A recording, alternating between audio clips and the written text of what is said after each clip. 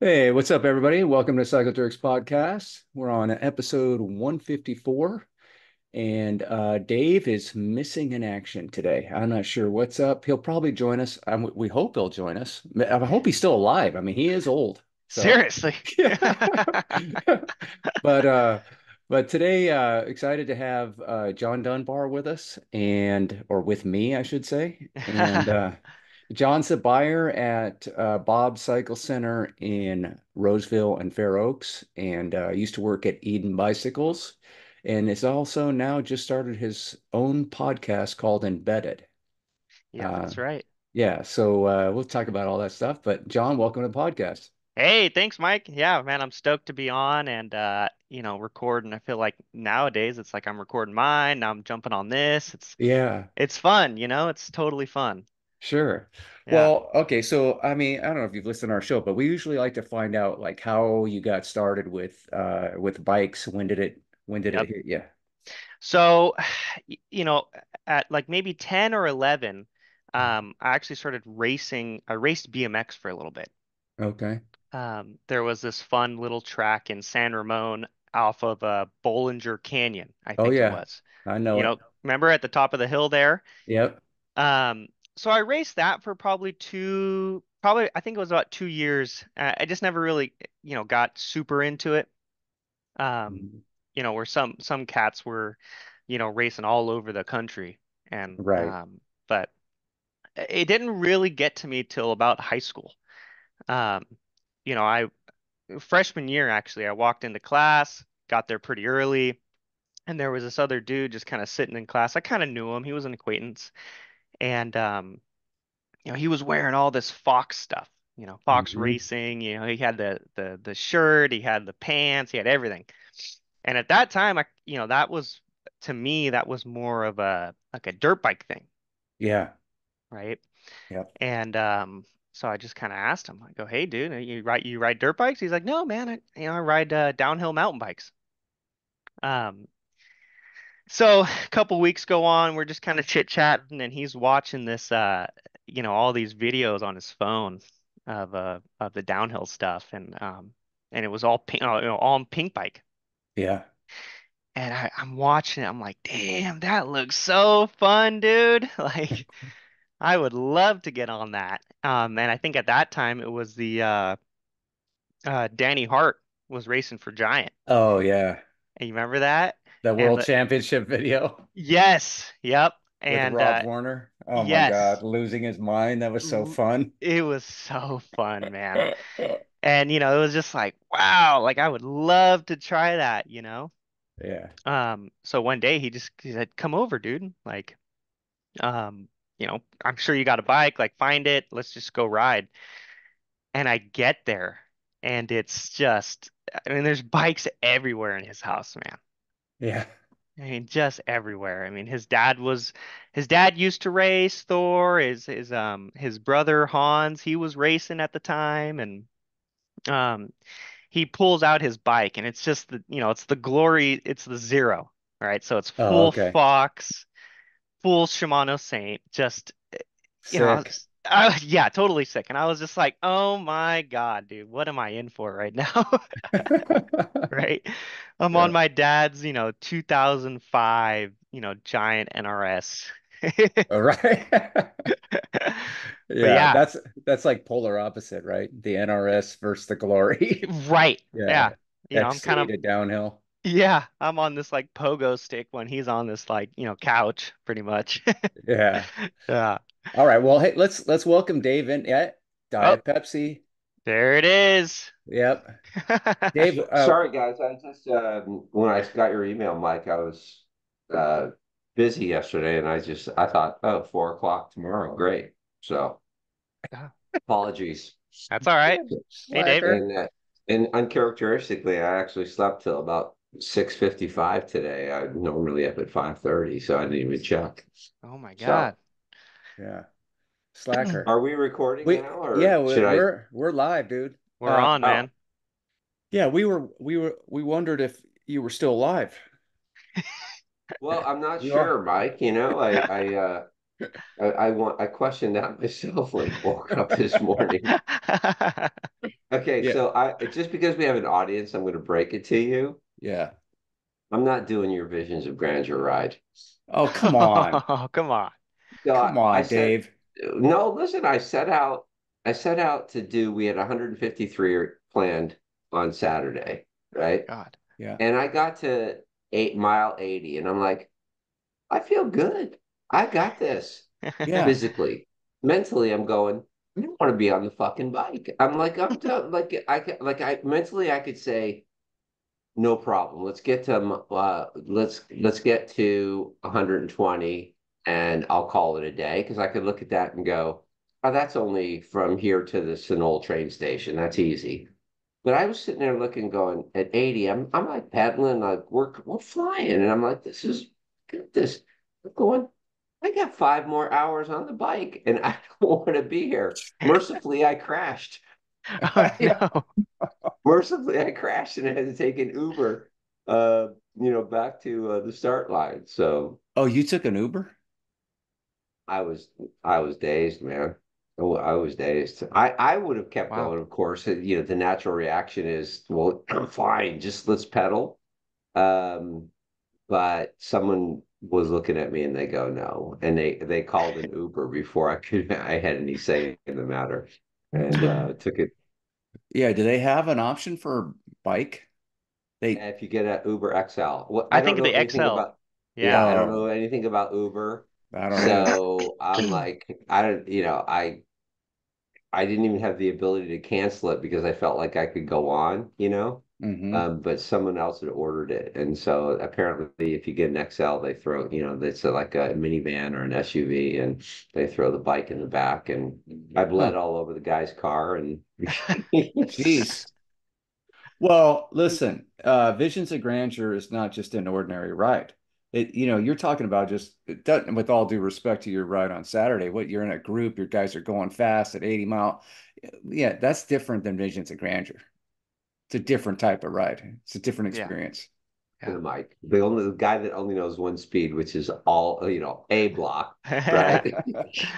Full So gas. Yeah. yeah. All right. Well, listen, you All right, just let's go. Enough you about got me. John, nice to meet you. Hey, good to meet you, Dave. you guys don't know each other? I mean, no, of you. Hmm. I knew you ran a Oh, shop. You owned a shop, and I visited one time. I think I was in that area, and I went to go say what's up to Will because Will was working at that shop for a little bit. oh yeah. Yep. Yep. Yep. Yeah, okay. Well, okay, so you're telling us how you got into it. You got over to your buddy's house and he's got the Glory Zero, you're on an NRS, and you Yes. guys are gonna go right. Yep. Yeah. Uh-huh. So he had this little trail behind his house or kind of by his house. It was a shuttle trail, so his mom was able to pick us up at the bottom and go back to the top, which was always fun. Nice. From that Mother of the ride, year. Holy right? cow. Right? Yeah. Yeah. Hmm. Um, but from that ride, it was just, his my buddy was Jenner Poulsen, which you guys, probably both Yeah. know. Yeah. He was just ripping. I'm behind him, just trying to, be on his back wheel um and it was pretty much from that bike ride, it was just like, oh, I'm all in, Hmm. I'll find a bike. I think I got to ride his bike and Um, at that point, I was playing baseball a ton. I was on the, baseball team for the high school, and I was like, oh, forget baseball. I'm done. Like, let's ride a bike. Yeah. Yeah. Uh, It's funny you say that. I played baseball all my life, right up through high school. Then I Yeah. went away to college and played softball. And then after college, played softball. Then I got into a over 30 hardball league, oh you wow. know. Oh, wow. And I mean, yeah, and as what's the line from Saturday Night Live? Like baseball's been very, very good to me, right? Yeah. Um, but I look back now after I found the bike and I go, what a fucking waste of time. Like, why? Why? Right? What was I thinking? What was I Uh-huh. doing back then, right? I can't even go to a baseball game now and watch it. And so, anyways, Oh, Uh, man. I will say, I still love baseball. I still love okay. wow. going. I Um, love baseball too. I mean, I love but it. I did coach and Oh, I coached for years and I love the game. But my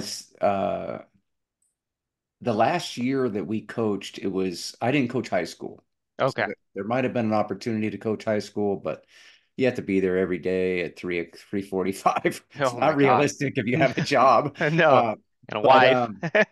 yeah, so we did junior 90, junior 80s, 90, I forget. But all Yeah. the way up to high school. And the guy that I coached with, he actually played in the Dodger organization and Oh, he never made the big leagues, but he huh. played 9 years and he's a catcher. And man, this guy taught me so much about baseball. His name's Wow.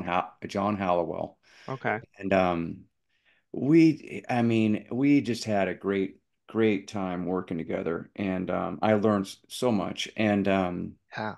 but he was talking about high school and how hard it is at high school to keep the players. He's like, one Oh. minute you got the guy, he's your ace pitcher and he's batting fourth, and then next minute he's in Oh. love and he never wants to play baseball again. Wow. Really? Yeah. Wow. Yeah. And then you found love of a different kind. It's Yeah. like Hey. laters. Yeah. I'm done, dude. I'm Yeah. good. Yeah. It's got to be hard to keep those players engaged, at high school level. Of course, man. You got so much new experiences going on at that time, right? Yeah, You right. have the guys that are just totally in it, like they're playing fall ball, summer ball, and then Yep. and then you have me. Hey, Yeah. oh, I found a bike Uh-huh. and I'm Yep. gone. A bike or a girl. Yeah, Hmm. exactly. Yeah. One or Maybe the other. both. Yep. Yeah. Yeah. Classic. So at the time, was Jenner already working at Eden? He was actually. Yeah. Yeah, he was working at Eden. He was just, at that 15 and a half point where he could actually begin to work. Mm-hmm. And yeah, totally jealous at that point. He actually sold me my first bike that I bought. Oh, no kidding. Yeah, yeah. Yeah. I was, Nice. doing all this research and I was like, dude, at this price point, I can buy a giant Rain. I Yeah. think it was the two or the three, the very entry level one. Yeah. Um, but yeah, yeah, he was working there for sure. Yeah. Right on. So, so you went like to Mach 7 right away. Like you didn't like just go buy like with all due respect, a Giant. You didn't go buy a Talon and start to ride this. You like, oh, borrowed my friend's bike. I love going fast downhill, and now I'm Yeah. going right to the rain. Yep, straight to Yeah. the Rain. And I didn't even have enough money, honestly. I had to convince my dad to finance it for me. Well, I mean, that's the proper bike though. If you're Yeah, trying to hang with Jenner yeah, and he opened the door to this new world to you yeah, and without getting a full-blown downhill bike, I mean yeah, that's a good it sounds like you did a pretty good bit of research there and maybe got some good guidance from Jenner and totally. Yeah, ended up on the right platform. So, so absolutely. Jenner is the one that had the trail right behind his house. Yes, yeah, he was in Hayward. Where Hayward? There's Yep. like downhill worthy, shuttle worthy trail. I mean, at the time we thought so, right? But it Okay. was really just a hiking trail that either him or somebody else put little kickers, little jumps and built the berms out. Um, now looking at it, it's probably more of a horse trail. Pretty basic. Pretty Yeah. basic. Yeah. Well, like Dave said, Mother of the Year. I don't know. Yeah. Did you ever see now deceased downhill or Stevie Smith? Did you ever see there was Oh, like yeah. a I watched some of his stuff. yeah, and his Yep. mom, his mom would shuttle him. Yeah.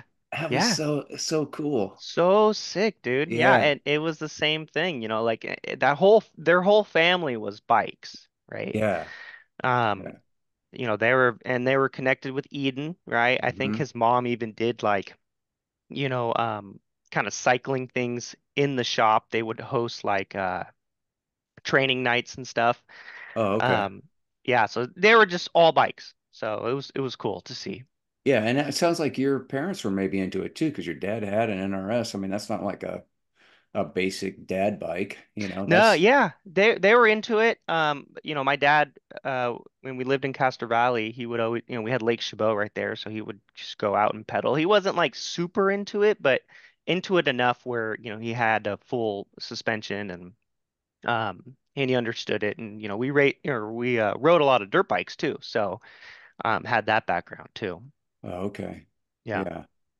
Well, I remember kind of meeting you at Eden, and you were just this young kid, and Uh-huh. just had all this great energy and was super enthusiastic.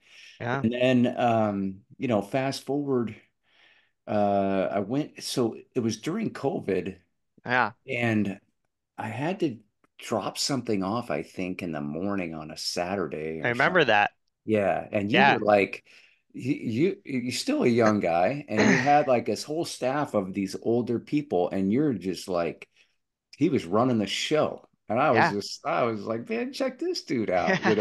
Wait, Yeah. is that at Eden you're running the show? Yeah, Yeah, yeah. That's when I yeah. became the store manager, and every other week, I would do this meeting with everybody to either, how are we doing in this section? Let's improve over here. Give me your input. I don't want to just be the only guy talking here. Hmm. Um, but yeah, Mike came in one morning and he just sat there and listened. It was awesome. Yeah. Well, and that's one of the things that I thought was great about Chris, the owner, Yeah, He would give you these a lot of times in a bike shop, the owner will give you a responsibility and then proceed to not let you do the role because right. they want to micromanage it, and Yeah, then they end up being, but Chris was very much like, hey, I want you to step up. I'm going to give you this yeah. opportunity, and he's a good mentor too, So Absolutely. Yeah. I just yeah. think you're being too nice. I think he's a lazy SOB and wants someone else to do the work. Yeah. Well, dude, I'm going. I'm good. Uh-huh. That might be partially true too. Maybe he was. Oh my!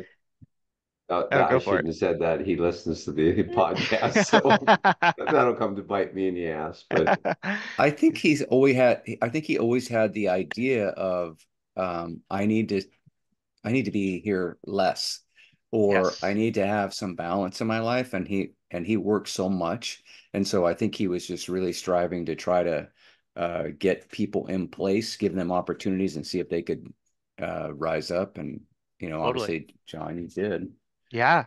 Yeah, Yeah, no, I mean, it was at that time too during COVID. I mean, he was just working, 24/7. We all were really, yeah, um, 24/7. And he needed to find a way to kind of you know, work on the business, but not work in the business, right? yeah, And I think that's, if you find an owner, any owner of any business, that can do that. It's just everybody can do a little bit more, just a little bit off of everyone's shoulder too. So, yeah, yeah, COVID was I mean, a weird time in history, but oh, for a lot of reasons. But for us that were embedded in the bike industry, what a fucking weird time. oh my So, God, it was yeah, insane. It was yeah, insane. I mean, yeah, literally lines just down the block. yeah, yeah. Yeah. It was unlike anything that we'll ever see again, I think. And No. when I first started in the bike business, there was this thing called the bike boom, Uh-huh. the mountain bike boom. Yep. And so I saw it was similar, but it was nowhere near the scale. But it was kind of like a frenzy where everybody felt like they needed to buy a mountain bike. Yep. And so that was fun. Sure. Yeah. Yeah. Yeah. I mean, I talked about that on my podcast too, right? It was just like people related to this, probably the 80s mountain bike boom. I mean, it was just Hmm. insane. Yeah. Yeah. Yeah, no doubt. Okay, so then Eden, they sell the Trek, and Yes. wah wah, Wah, and wah, wah. I know. and then just randomly, I happened to ask you if you would consider like what you were going to do, and then Yeah. would you consider maybe working up in Roseville because I have a great owner Yeah. that needs somebody, Totally. and you had said, yeah, me and my girl were talking about moving to Auburn. Yeah. Oh Yeah. shit. So Really? Well, that's totally coincidental. You're living in Castro Valley, you're thinking about getting out of the Bay Area, and in walks Mike. yeah, pretty much. I mean, it was, at that time, at first I thought I was going to maybe work with Trick, right? Okay. Um, I was like, okay, you know what? Let's go through this. But the thing was, everybody already had a job offer except for me. Um, Oh, yeah, and because as of if you wanted to become the store manager of Trek, you have to go through these layers of interviews and um, and it got to about a month before the switchover, and I didn't know if I had a job wow. still, right? So I started Yeah. reaching out to people. You came in. I called Jeff Hopkins, Mm-hmm. Tom Jackson. Yeah. Um, I said, hey, dude, like, I don't know if I have a job.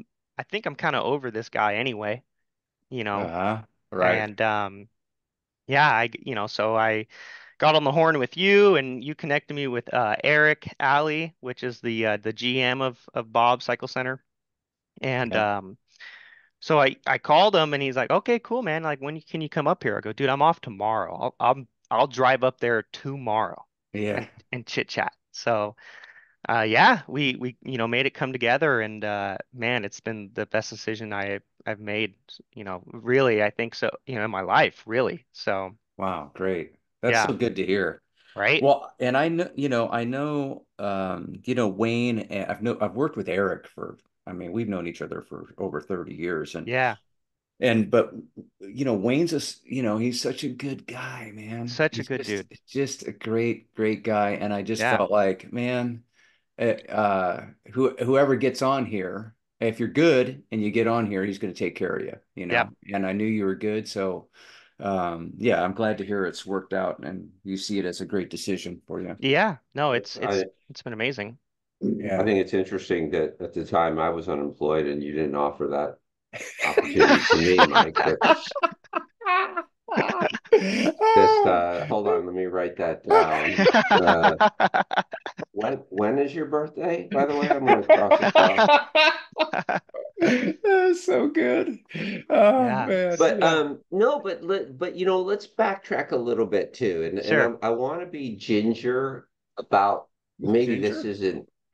Yeah, I want to tap dance around this because I'll Yeah, be honest, I've met, I don't know, you said, I don't know where I am with this guy, but I've yeah, met the regional manager for track and actually have thrown my hat in the ring yeah, and said, if a store manager opportunity came along, I would consider it. yeah. Um, but it, so and I haven't closed that door, Sure. although, but it is interesting because here you are a face of Eden, Yeah. right? And in walks Trek, if you Hmm. will, and you're sitting here wondering if you have a job, right? And then I go back to uh, Livermore Cyclery, Yeah, and the mechanic over there has been there for 18 years. He's the right-hand man of the owner, yeah, and in walks Trek, and they actually make him reapply for his job, right? yeah. And so my point is not to condemn Trek for doing what they're doing or not offering you a job. I have no idea, John, whether you're good or not. I mean, Yep. I trust Mike, but it just seems to me that that's one of the I think the downfalls of these corporate owned stores is you lose that one to one uh one to one feel Yep. that which I think who said it the other day? with the when we had the national sales manager for Pinarello on Oh, Doug. that, Yeah. yeah, Yeah. Doug, that there's going to be, he seems to see this kind of this trend backwards where there's an opportunity for the local owned business because, right? Yeah. Yeah. And I bring this up just because it was not right at the same time. I got an email from Trek that, from Trek Alamo, and it said, hmm come join us for our our Pride Month ride, Oh, okay. right? Which is cool, Yeah. but there was so generic that there was nothing local about it. Do you know what I mean? There, Yep. and so, and I maybe I'm grasping, but and rambling again, but that speaks to what I was just saying, right? You're a face, you're a local, you're a known, that you're a known entity, right? And some of, I think that that's being lost by these corporate owned stores. And I think there's certain advantages to it, but I also think that there's a real downside if they don't find that balance between the local feel and corporate. So, Absolutely. I agree. I mean, honestly, when I left and I wasn't the only one that left too, right? We had a guy named Galen and he was huge in the community, right? Because he Hmm. would do the AIDS life cycle rides and life he cycles. That what? How many years has he done that thing? Right. So right? yeah. So yeah. Yeah. Yeah. I mean, yeah, I mean, and honestly, I miss my customers I had down there, right? Uh-huh. I'm Um, sure. Obviously I told some of them, but I didn't get to talk to all of them. Um, Right. yeah, I mean, they just completely, to me, I think just don't have the community backing that Eden did or like Livermore did and all that stuff. It got completely sucked out. Yeah. It's interesting too because if you go into Eden Yeah. now, there's probably like I would say a third of the bikes on the Yeah. floor. I mean, Yeah. it's odd how they've kind of done it there. And then on the wall behind the cash wrap, there is Oh, something that speaks to community. yeah. Yeah, and they do, but I have to say, like I do the rodeo cross, Yeah. cyclocross, and Trek's out there. Yeah. Yeah, the Trek store's there. Yeah. And then somebody else what was the other event? Someone was telling me, oh yeah, well, Trek was out there. So they do have like they're out there in the community Yeah. doing these events, but it was the Prairie City race. I did the Okay. Prairie City race and Trek was out there too. And so, but it is formulated to Dave's point, where Yeah. like this Pride ride kind of had this generic vibe to it. Yeah. And I feel like where when you have an owner who grew up in the town and Yeah. they're engaged in that community at a level that a corporate store just can't pull off, Nope. especially when they end up losing or letting go all of the staff. Yeah. So, like I know Covert, one of the staff members is still there. Yes. There's two, I think. There is. There's two. There's Andrew State and Cover. Both of them.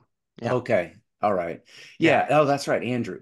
And Andrew. so, and then also in that situation, it's a wholesale change of inventory. So, Yeah. uh, Eden sold Trek, or excuse me, Eden sold Giant and Specialized, Yeah. and then Trek buys them, kicks all that stuff out, and then it's Trek. So all the Yeah. existing customers, not only is there the owner and a lot of the staff that they are connected to, the Yeah. product that they're connected to is also not there. Yeah. Totally So different. yeah, it's just a weird uh, uphill battle. Yep. Um, but Yeah, I thought that was a little different. I mean, to buy Livermore Cyclery, you sort of get it. They were a yeah. truck dealer, and now Yeah. all they're doing is booting out Specialized. hmm Hmm. But to actually have a complete sex change operation, Yeah. right? And yeah, so it's just kind of, Talk about it's an ultimate strategic power move though, Yep. because they've basically put a hurting on two of their key competitors, Yeah. and they took over market share that they in a market where they had none. Yep. And so, I mean, checkmate Yeah. in Castro Valley, you Yeah. know? I Yeah. mean, I I think they, hated it, but yeah. you know, No, I'm sure for obviously, you didn't like it. yeah, yeah, it was terrible. Yeah. Yeah, but you got to respect it on some level because it's just like, man, Yeah. Power move. that's a power move, you That's a know? power I, move. I Yeah. look, and I think that my point that I was going for, and yeah, so clearly, John, we're not interested in anything you personal of that going into your life because we're going to just talk about track, right? Um, uh, but I definitely think there's merit to it, right? I think there's merit in the power to to have an own that store. I just don't know what the balance is between the power of the corporation and the local feel, right? Hmm. And I don't, I just don't know what that balance is. But if someone can strike that balance, then I think there's probably some risk to the LBS. Yep. But until that balance is found, I just don't, I think that there's going to be that the pendulum is going to swing right back to the LBS. Yeah. Yeah. It's like Like what it's Doug like was what talking John about. said, right? Yeah. I'm sorry, but or Doug said, like, Yeah. yeah, it's great to walk in if you're and want track, but what if you want to decide between track and Pinarella, right? Right. So Yeah. No, it's exactly what Doug was talking about. And it's funny because I listened to that podcast maybe yesterday or the day before or whatever. Um, and it makes sense, right? It's like, Hmm. yeah, maybe the local bike shops will start popping up again because Well, honestly, the Treks and the specialized shops and a little bit of maybe the Mike's bikes, they're just not getting the job done properly. right. Personally, I think. So, Hmm.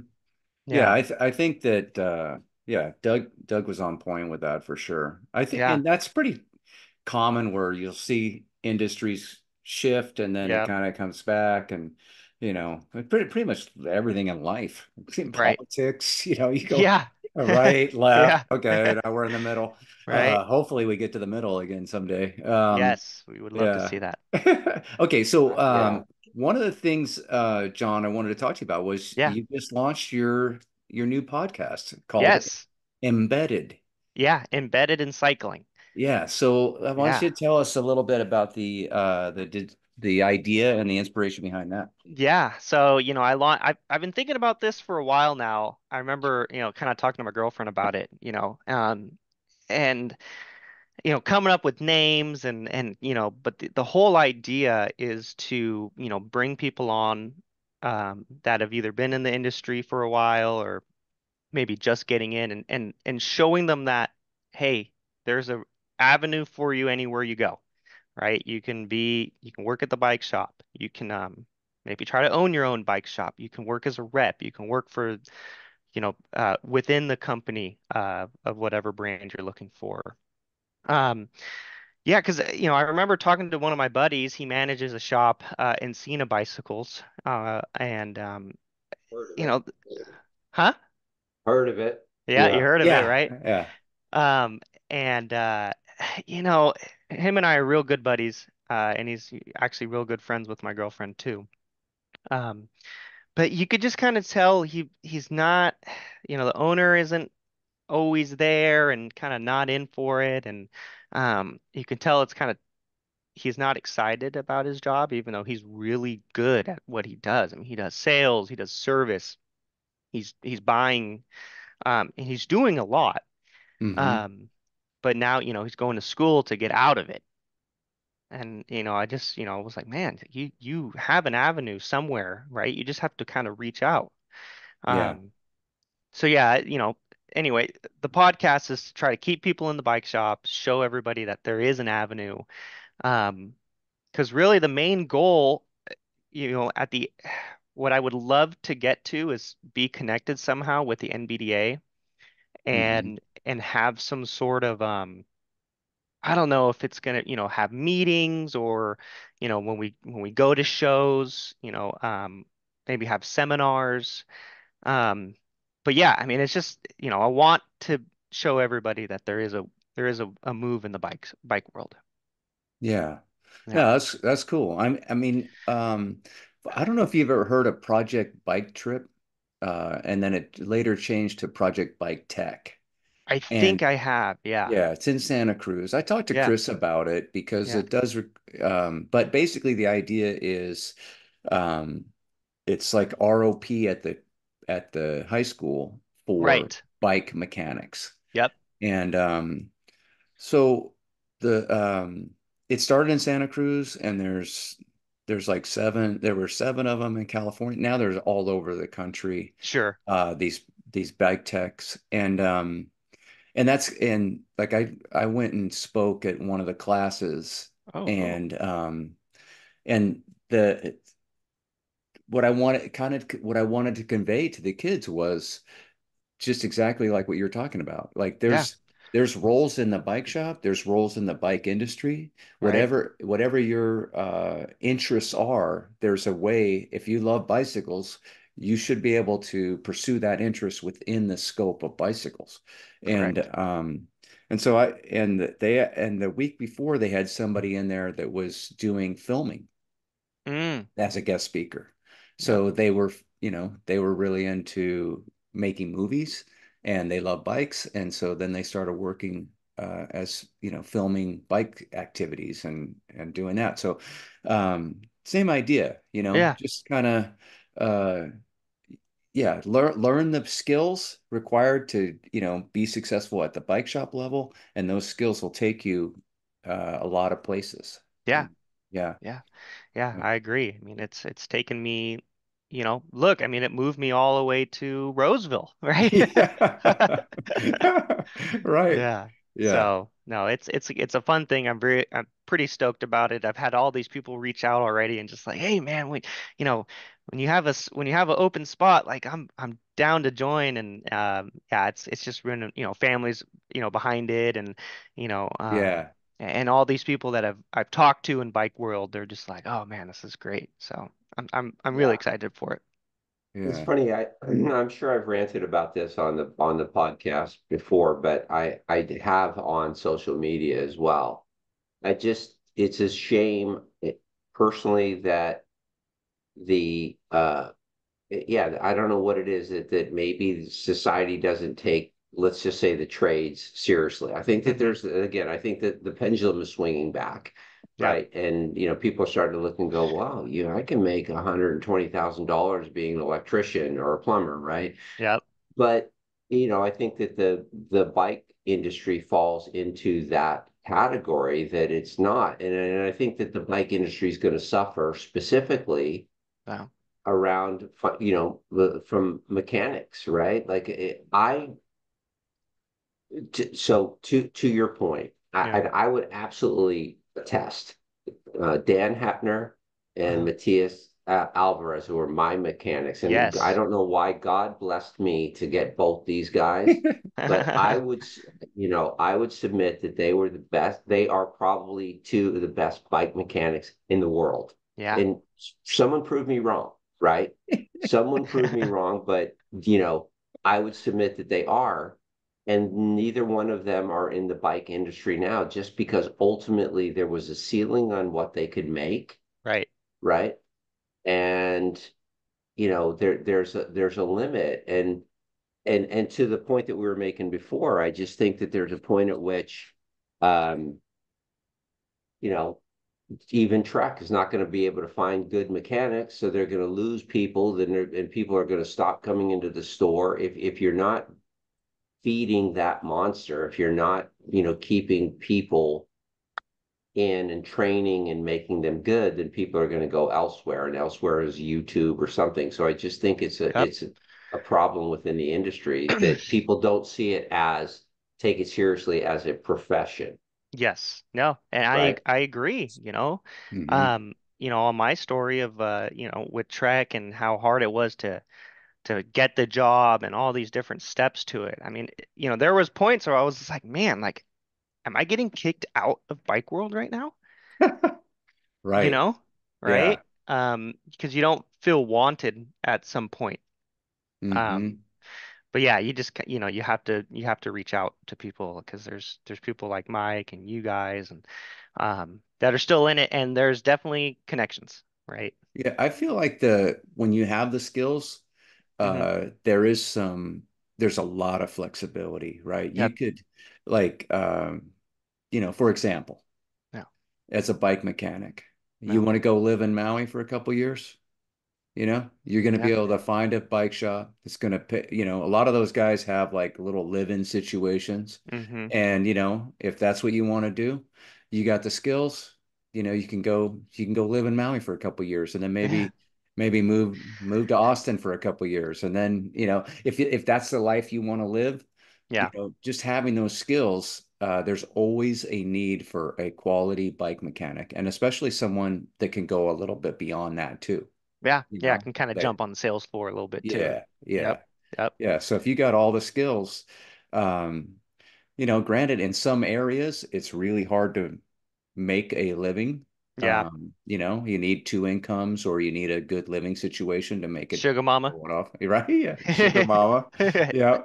Uh, but in some markets though, you can go and you can make a good living for that area, Yeah. so But Absolutely. John, you're not just focused on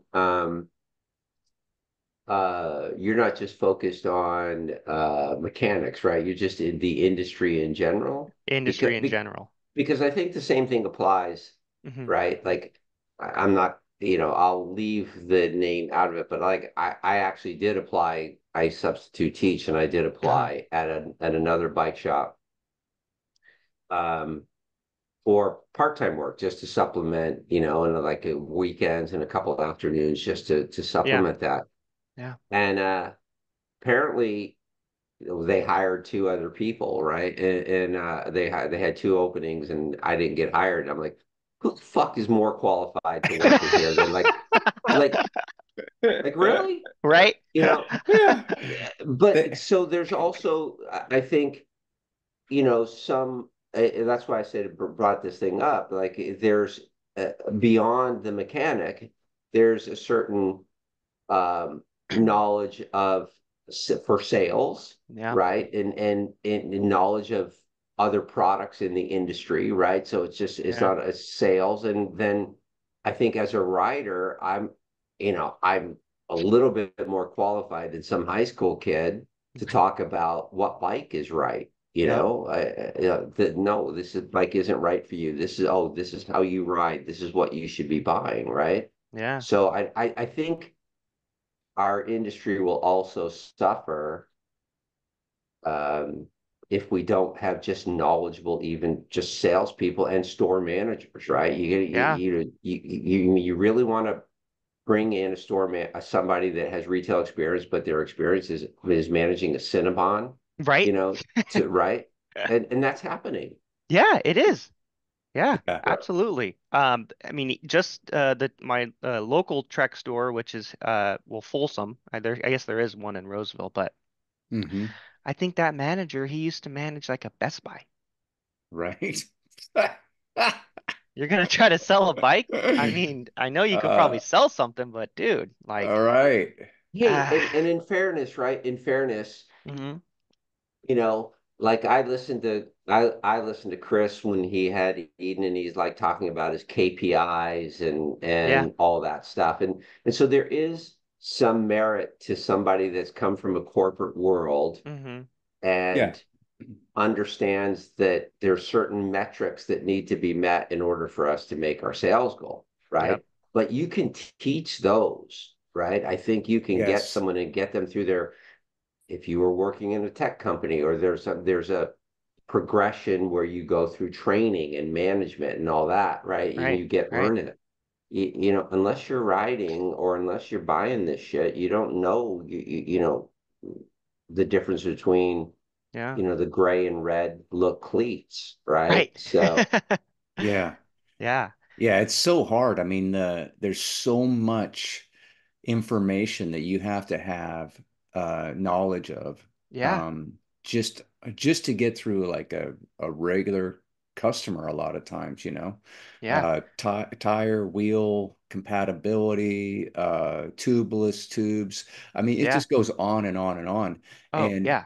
to think that you're going to take a guy who ran a Best Buy who's slinging refrigerators and 48-inch plasmas or whatever the hell it is, it's like, Yep. and now you're gonna I'm sure somebody in TV is like, he just said 48-inch plasmas. This guy's such a tool. He doesn't even know his Yeah, products. right. Yeah, but it's the same kind of thing, right? It's Yeah. like there's no way you're gonna just slide into a bike shop, Yeah. and I mean the learning curve is just ridiculous. And It's that's not it's it's kind of a slam against the industry, hmm I think, because the industry, we're so driven by innovation Yep. that these standards, you know, I mean, there are no standards. That's the hmm only standard is Yeah. there are no standards. So every custom frame is like, oh, what bottom bracket does that have? What's the headset? Well, what the fuck? Oh, okay, the fork. Oh, wow, it's a Oh, is it tapered boost? Is it fork. Yeah, non-boost? right. I mean, it's Yeah. just like it's so insane. Yeah. So to think that you're gonna come and do that, I mean, I don't know. But to Dave's point, clearly there are. Oh, look at that! Wow, got a little That's romance in a yeah. podcast right here. Hey, yeah, you're on. Yeah. You're on My live, babe. my Ooh. oh, it's so Oh man. sweet. Yeah. My wife came Um, in my office, did something similar, walked right by me, left for the day. No kiss. Oh, see, getting spoiled. Uh-huh. still fresh after 42 years, guys. I'm There telling you you. go. So, But Pretty um, amazing. but yeah, yeah, but it's no, oh go for it, Dave. yeah. I'm sorry because this is something that's obviously near and dear to my heart. So I'm sorry to cut you off, John. No, you're fine. But Mike, I think you hit something that's really important, right? We're so driven by innovation, Mm. right? And at the end of the day, what percentage of the people that ride bikes does that appeal to, right? Uh-huh. When the vast majority of the people that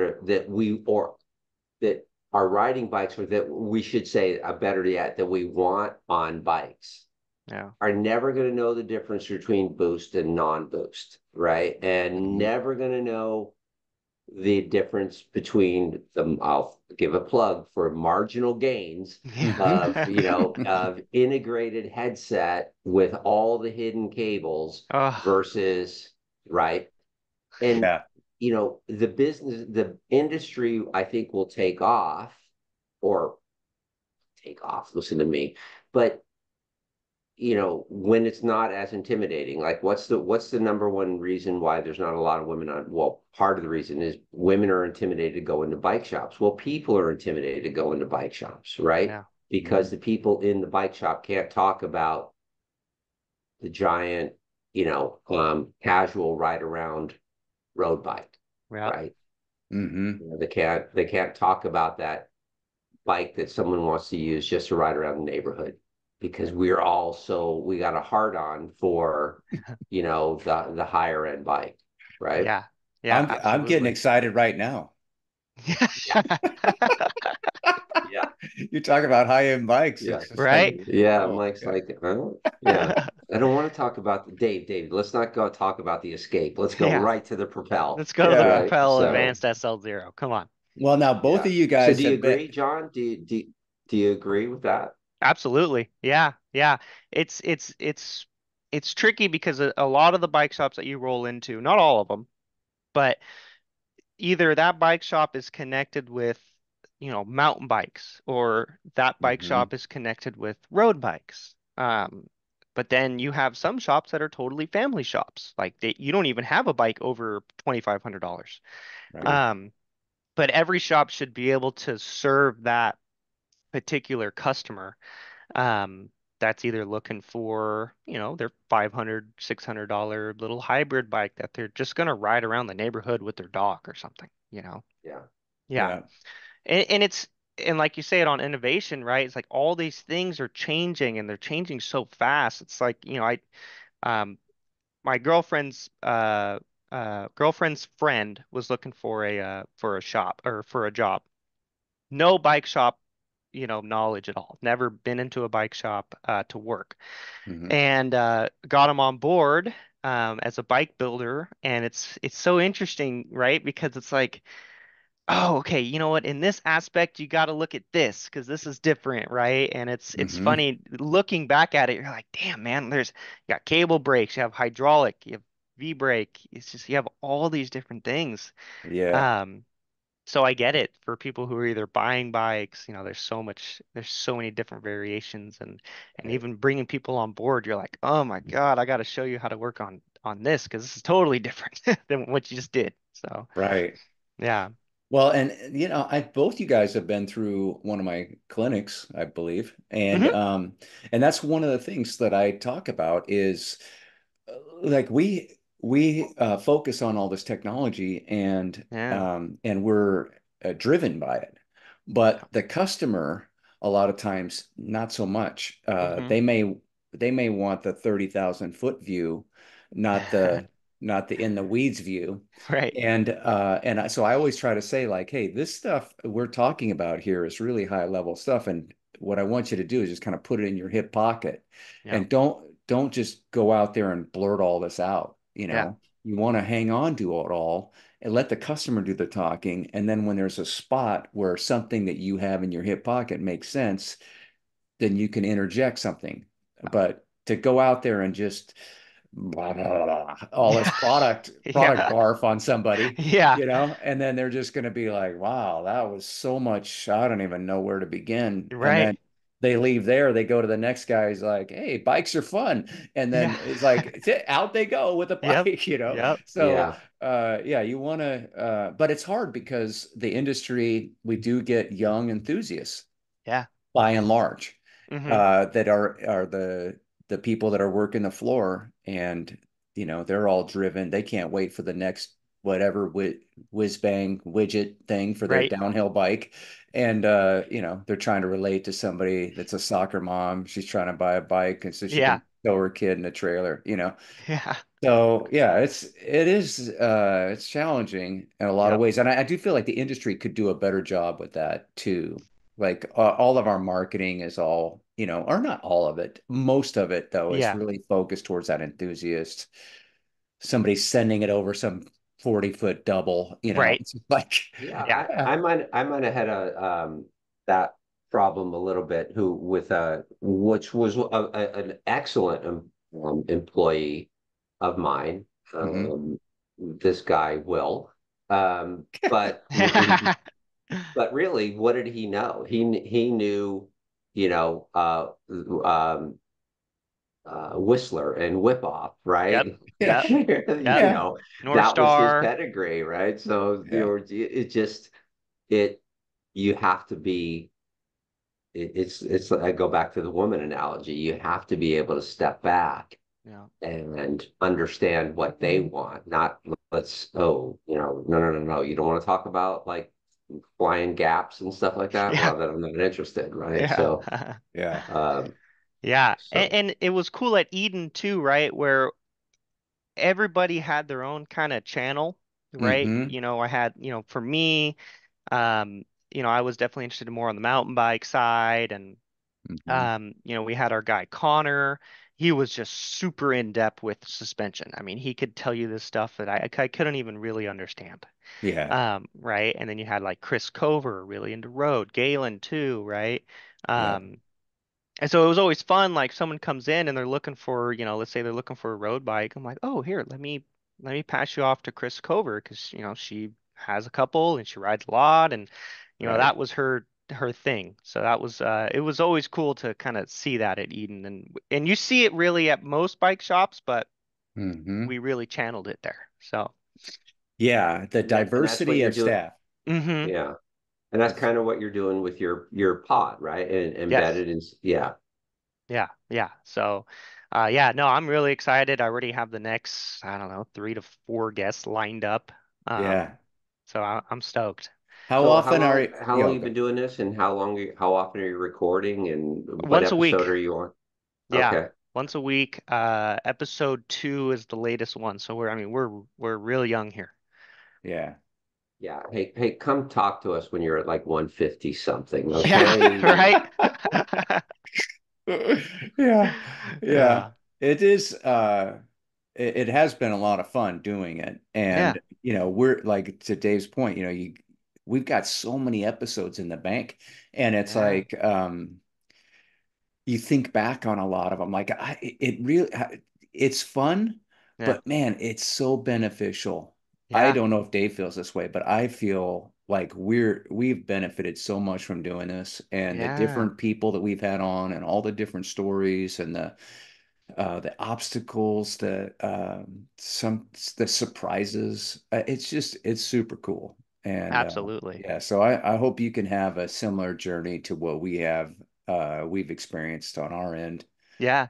Yeah. Yeah. I mean, it kind of goes hand in hand to my new role, right? I mean, Hmm. it's just something new. I don't, just I've never really done this.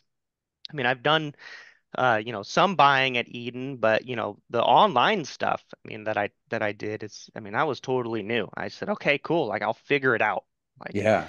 The and we website looks fantastic, by the thank way. you. Yeah. Yeah, yeah. No. So we Yeah. completely redid the website, and I'm doing the emails, and it's just, I was telling, when I was talking to Connor, it's like, man, like if you've never done it, don't sway away from it. Just dive in, dude. Yeah. There's always people to talk to about it and get information and just learn how to do it because, now it's just another tool under my belt, Yeah. right? Well, and I bet you Connor could relate to that because, Yeah. like you said, he's a Mm-hmm. suspension guru. And Mm-hmm. how did he become that?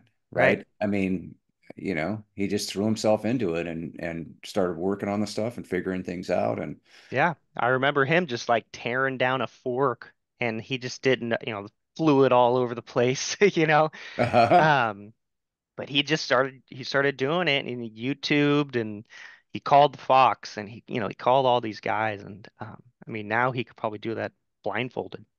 yeah. Yeah.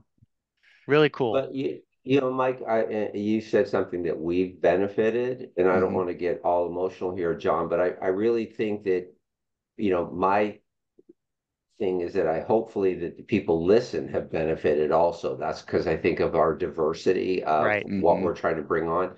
Yeah. The para athletes and the older athletes, and then Yeah. and I think that I think on some level I'm hoping we're providing a service, but I think what you're doing too, John, is refreshing too, that you're trying to show to people, look, you don't necessarily have to go Yeah. to Harvard to get a degree to have a fulfilling life, right? If you love what you do, it's classic, right? You Yeah. love what Hmm. you do, you never work a day in your life, right? Yep. So, and if that's what you're doing and can open people up to the opportunities in the industry, then you're providing an amazing service and hopefully a boom to the industry as well. Right. Let's take this seriously. The bike industry is a career Yeah. opportunity, right? Absolutely. Yeah. Yeah. Any avenue that you go through, right? I mean, you could stay at the bike shop. You can, um, you could be just like Doug, right? I mean, he owned a Yeah. shop and then now he's, He's inside friends or with Fausto Pinarello. I mean, come on, Yeah. what more Right. could you want, right? come on. Yeah. That episode was awesome. I was like, man, this is so cool. How cool is that, right? Yeah. Yeah. Oh my Right. gosh. Yeah. Yeah. And to hear Um, that and the company's just like really cool, right. like Yeah.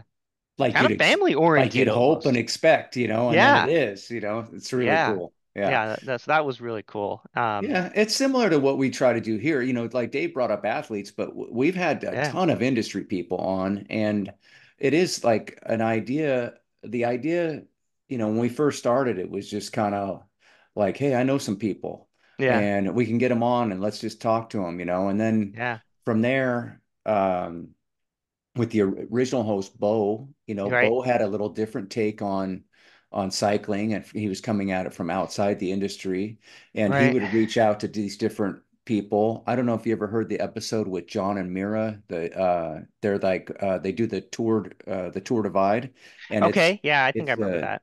he's a dog packer, is what he calls it. So he does Yeah. bike packing races with his dog. Yeah. And so that was really enlightening. You know, that's not something I had no visibility to that whatsoever. Right. I And didn't then even all know of a that was a sudden, thing. yeah, this guy comes Yeah. on, and then you learn about his story. I start watching his YouTubes, and you know, it's just Yeah. there's so many avenues with Yeah. cycling, you know. Absolutely. You know what's funny about Bo? I answered the phone, and this was like maybe a week or two ago. Answered the Oh, phone, and right, and I'm at the shop, and this guy's It's a asking good thing about, that it's a good thing you did this, John, because we wouldn't have known if you just said answered the phone, yeah, we wouldn't have known it. So it's a good thing you, I had to go throw it out ahead. there. this is the cycle. This is a jerk part of cycle jerks. That's Yeah, yeah, right. yeah. I have Okay. to, every episode I have to offend somebody with Yeah, some sarcasm I at knew it some was point. So, coming. The Don't streak's worry. right. intact, Dave. Well Yeah, done. Yeah. exactly.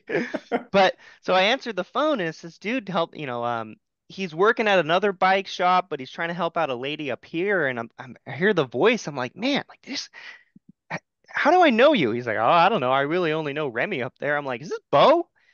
And it was Bo calling.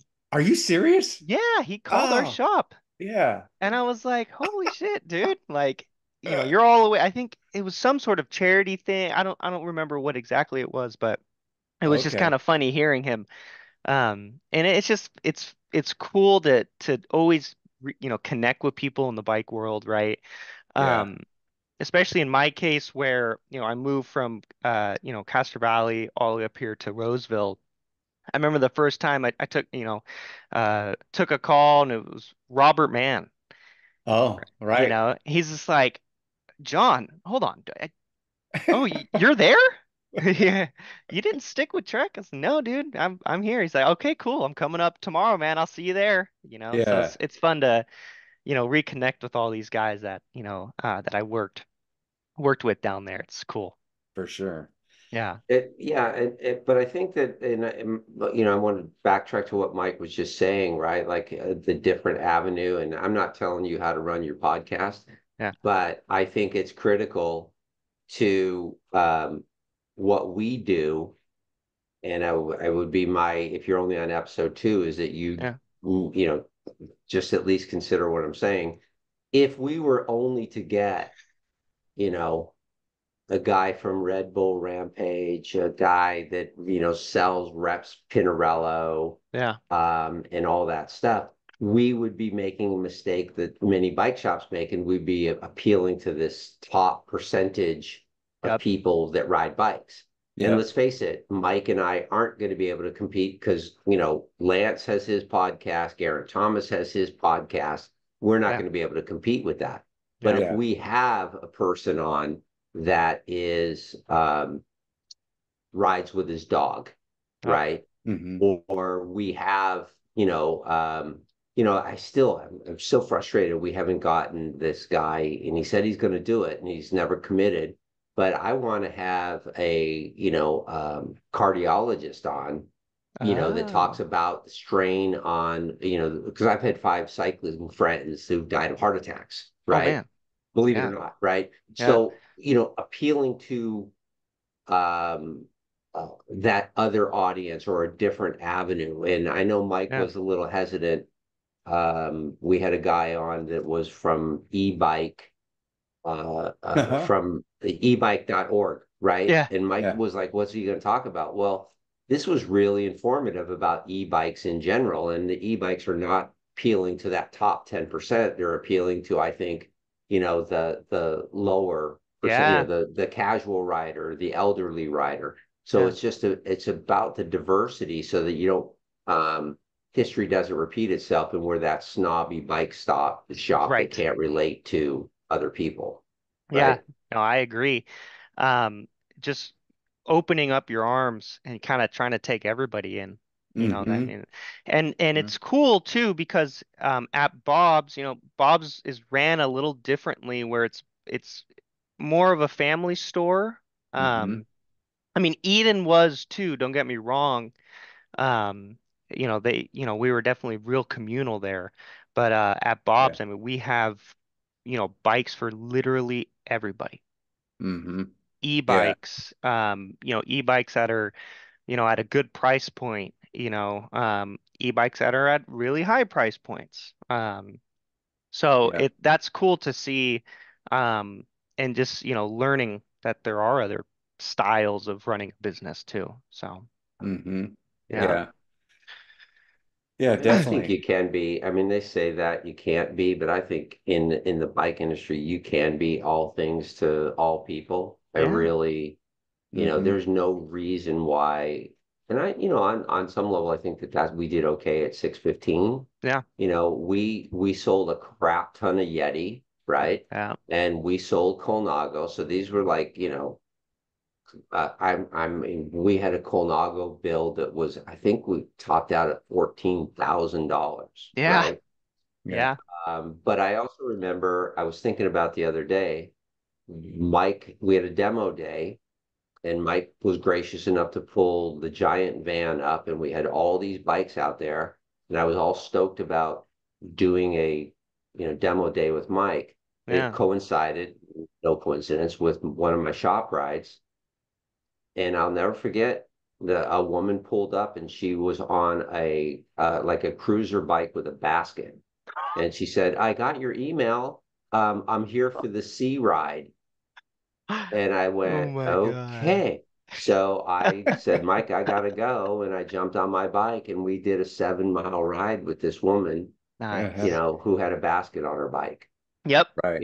And Yeah. so I think we were all things to all people, if you Yeah. will. Right? Absolutely. I mean, that shop was You don't have to huge. really, yeah, you don't have to pick a lane, so to speak. Right, right. And some people do, right? I mean, there's definitely people who are, like you guys had him on before, Matt LaPrade. I mean, Right. he owns a shop now, right? And I Yep. mean, that is just Gucci, super Gucci stuff, Yep. right? And service. Yeah. Um, And Dave worked at a local dealer here, my buddy's bike shop, and yep. they're all mountain. That's all it is. Dave really tried, and I tried when they opened. Yeah.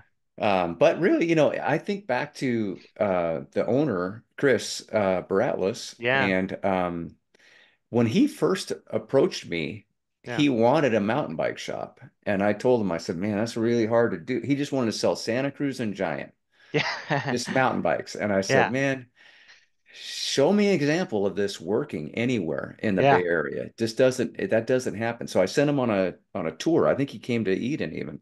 Yeah. But anyway, he went and visited a bunch of stores and then he came back. He goes, you know what, right? You're right. After talking to these owners, I do need to diversify. I need to have kids' bikes. I need to have road bikes. I, Yeah. I need to have everything because it is tough.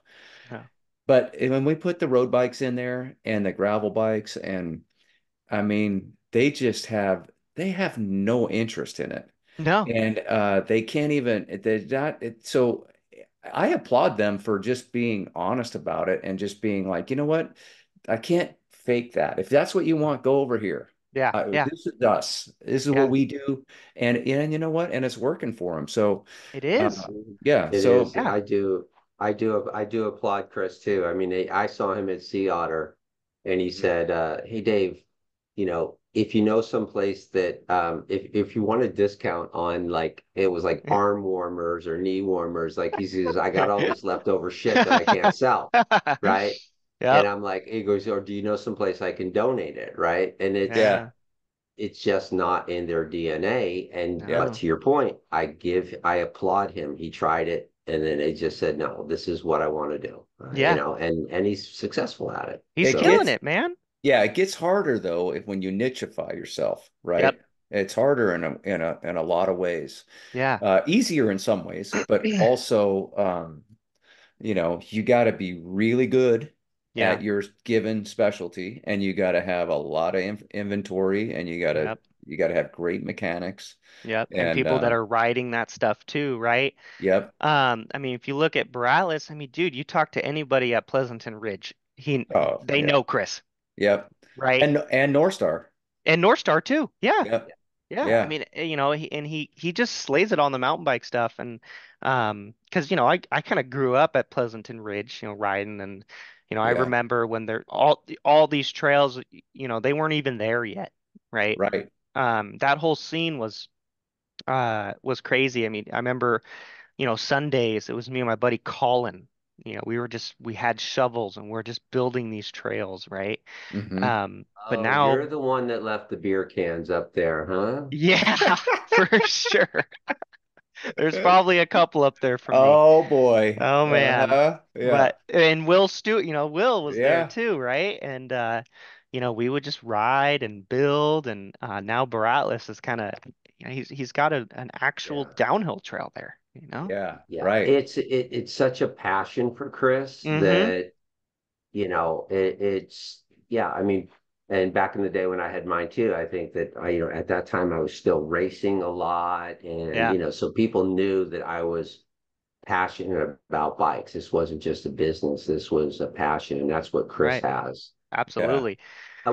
I will also say too that, and I'm going to give a plug here for no reason other Yeah. than Chris is a friend, but it speaks to what we brought up before. Yeah. One of the reasons that he is very successful is that he has Bob, who, I said it before that I was fortunate enough to have two of the best mechanics in the world. Yeah. And I have to say that I was also fortunate to work in a shop that had the third those, and that's Bob, that their mechanic, right? And Yeah. so this guy is he's amazing.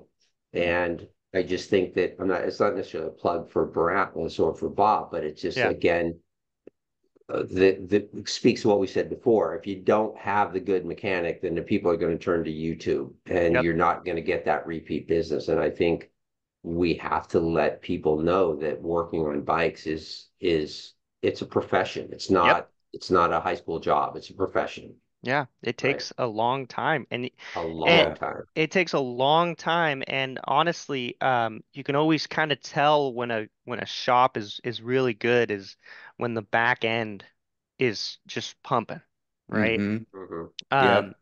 and that's one thing that Chris Padavana, he always instilled in pretty much anyone that worked there. It's like this is the heart, right? Hmm. If the back area isn't, rolling, then everything is just kind of fall through the cracks. And Yeah. um, so having a good wrench, learning on the bikes, I mean that's where it all starts, really.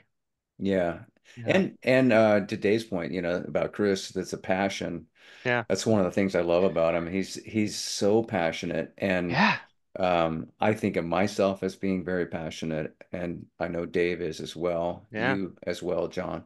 I think that you know, for the guy we were talking about, all due respect to him coming from Best Buy or whatever Right. into this industry, right? And he may be a passionate cyclist, and that's probably what drove him back to the bike business. And he Yeah. just happened to work at Best Buy. Who Hmm. knows what the backstory is, right? You Right. know, but passion is what it makes you authentic, right? So Yes. you can't fake that. And Yeah. so when someone you're trying to connect in life in general, but also in retail, it's so important that you connect with somebody. And Yeah. having that genuine passion for cycling and riding a bike and what it does for you physically, mentally, emotionally, and being able to share that with somebody who's walking in. Um, that's where the wins happen. Yes. You can change somebody's life, you Yeah. know.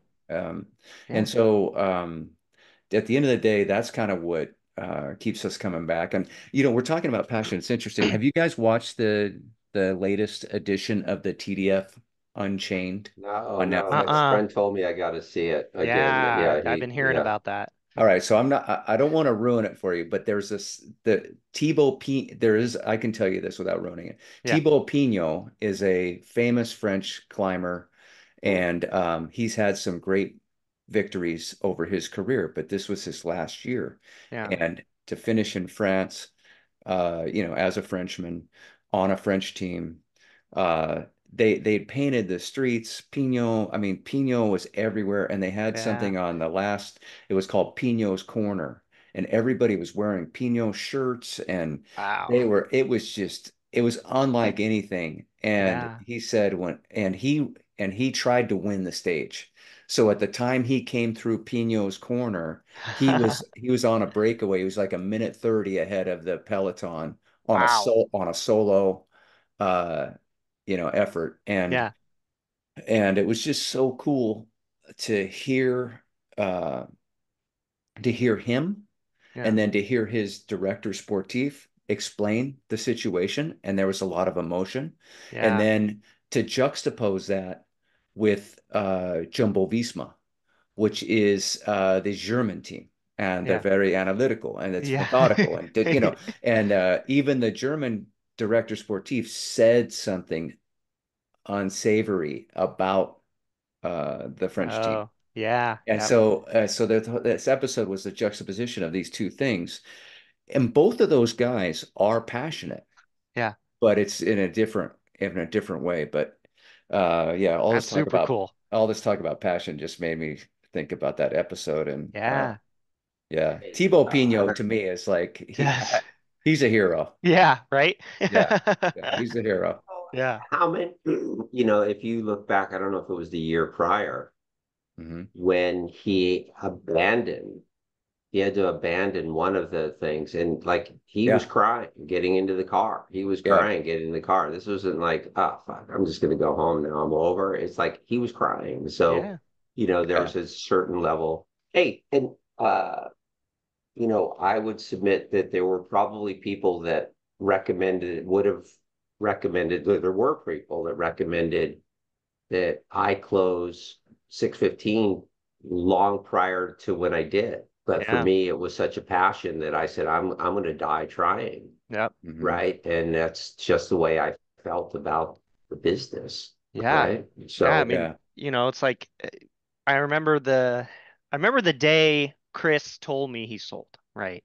yeah. Um, it was a Monday. We were closed Sunday, Mondays, and he's Hmm. like, "Hey man," he texted me on Sunday. He's like, "Hey dude, any way you can roll into the shop, like I really got to tell you this thing that I've been, thawing over now." And um, at first I didn't really think he sold the shop, right? I thought maybe he was he bought a van and he was gonna escape for 3 or 4 months and I had to just take on more at the shop. Hmm. But I remember I rolled in through the back door and there's Chris and Aaron, right? And if there was a meeting with Aaron, his wife, it was like, oh no, he did do it. Hmm. He did, So right? you did have some premonition when you saw Aaron, like, oh man, Yes. maybe he sold it. Yeah, yeah. I mean, and honestly, I kind of knew probably a little bit of it, alluding to it beforehand. Hmm. Um, it's a tough uh, secret to keep. right, he bought the house in Nevada City and he bought the Right. van and Yeah. we're seeing more Trek in the store. Hmm. Anyway, I felt super happy for him, but I remember when we had the meeting with everybody else, which was the next day. Yeah. Um, and it was after work and he told everybody. Everybody was just super shocked, right? Yep. Um, yeah, and then once he did the meeting, man, I just started to kind of tear up. I was like, shit, like, this Yeah. I've worked here now for 10 years and this shop was taught me so much and I've met so many people and I've kind of just gone through my life learning new things through this shop, with school and um, pretty much being a Grom to being the second man on Right. board, right? Yeah. Um, It so was a yeah, great passion. it was a great arc for It sure. was. Yeah, yeah. I mean, I learned everything through that shop, really. Yeah. And Chris and Cover and all the Hmm. different guys in the that went through the shop. So yeah, it was definitely And yeah. It was just like, oh my God, like I'm starting to cry a little bit here. So I'm sorry, John. right, yeah, we're Yeah. Well, for we're me, like you could put me in that shocked boat yeah, too, because I knew that he yeah, was, because like I was saying earlier, I knew he was kind of like trying to set up the shop to run better without him. But I Yeah. always thought that that was like you thought. Like Uh-huh. he's got this house in Nevada City. Maybe he's going to spend, maybe a couple weeks a month there, and then Yeah. they'll have the shop set up, and then he's got the Yeah. van, and he'll maybe do this. And I just didn't see. And then when he told me, I just couldn't even believe it. I was Right. just like, are you kidding me? Right. Yeah. Yeah. And Yeah. And then, for, yeah, go for it. yeah. And for it to be Trek You're too, right. not Yeah. Specialized, because at the time, Specialized was buying up shops too. Yeah. And we had a Yeah. lot of specialized too, Right. So that right? seemed to make more logical Yeah. sense, Yeah. uh, unless you're playing for checkmate like Right. Trek. Oh, Yeah. They did it, man. Yeah. Yeah. They set touche. it up, right? And Yeah. yeah, it's just funny, and then, when Trek started to kind of come on board between those kind of 2 months, again, like I said, I didn't really know if I had a job. I had the district manager, and I remember it was like the very last interview I just canceled. Yeah. And Yeah. Good for the you. right, it felt Yeah. good about it. Yeah. And Take it to the eh, man. right, and yeah, it was kind of middle finger up. Yep. But I remember that day the Trek district manager rolled. I mean, he came in super fast. I mean, he went Oh, straight to Chris, right? uh-huh. And then he talked to me, and he was, definitely shocked, and because I think they kind of already had their, I think it, they already had it coming for me. Right. Right. And so yeah, when I talked to him, he was just kind of like, "Good luck. I don't think you made a good decision here." Mm-hmm. Um, but what's funny is that I remember I got these tickets from a one of the reps to go to this like Ferrari race day in Laguna Seca, Oh, wow. right? And it was just super good. I mean, you had to be in the know for these tickets. Yeah. Um, and it was like at what they call turn 14, which is where all the like really nice, everything's paid for. You eat for free, drink for free. Oh, man. Nice. Right? And I remember I get there, and it was like the first 2 minutes, I'm like, oh my God, that's the Trek district manager. Oh, jeez. So I'm like, hey, what's up, man? How you been? Like, Yeah. it was just this whole like, he was so shocked. It was just like this awesome feeling. My girlfriend's like, of course you know somebody here. Like, Yeah. right? Yeah. Um, but Yeah, anyway, but yeah, it more was importantly, just though, it speaks to it. You know somebody there, but you knew someone that got you there, and yeah, that speaks to what we've been talking about. I think the theme throughout this discussion is yeah, that there's something other than just retail knowledge yep, that will endear, that makes that shop run.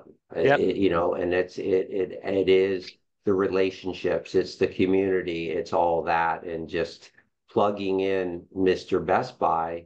yep, I'm sure it's going to work, and I'm sure the stores are profitable. But the yeah, question is, okay, yeah, great, we're meeting our KPIs, but what could it be yeah, if we had this other layer, right. Yeah. right? Yeah, I Yeah. agree for sure. Yeah.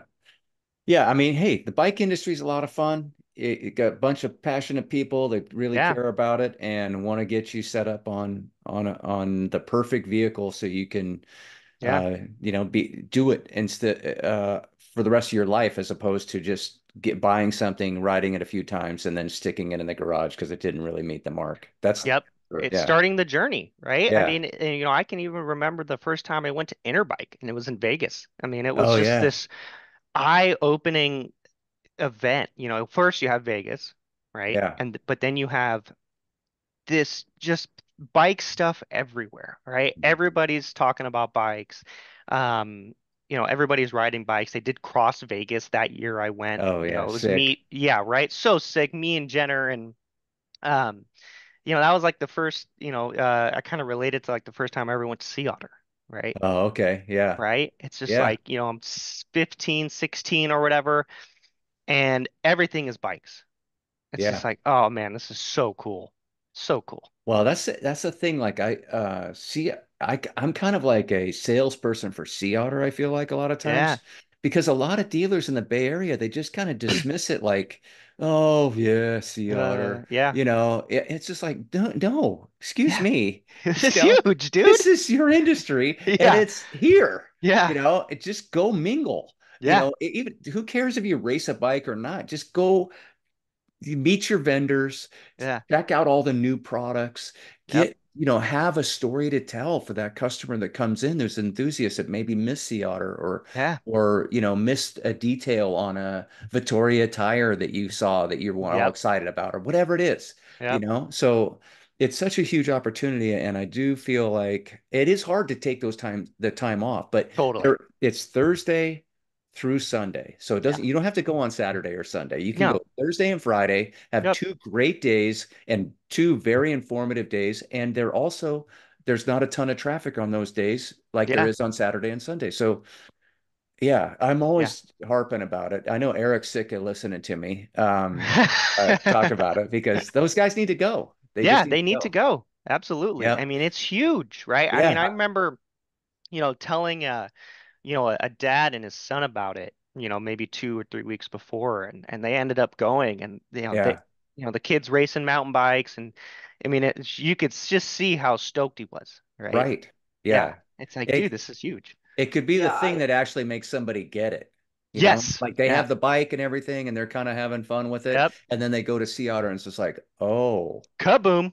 yeah, Yeah. exactly. Yeah. Yeah. yeah. Yeah. I would say though that to the point, I think that now that Sea Otter has kind of taken off, if you will, and maybe I'm just missed it because I didn't know much about Sea Otter before I opened the shop either, Yeah. right? So Yeah. Hmm. so maybe it is, but it seems to me that Sea Otter is the event Yeah. now that Interbike is no longer, right? Hmm. Yep. But I Yep. think that Sea Otter has a branding issue in that it is, you just mentioned it, like it's mountain bike, and everyone talks about the dual slalom and the downhill Yeah. Hmm. there. And while I was working the USA Cycling booth helping out a friend during this last Sea Otter, and they were trying to recruit people for track.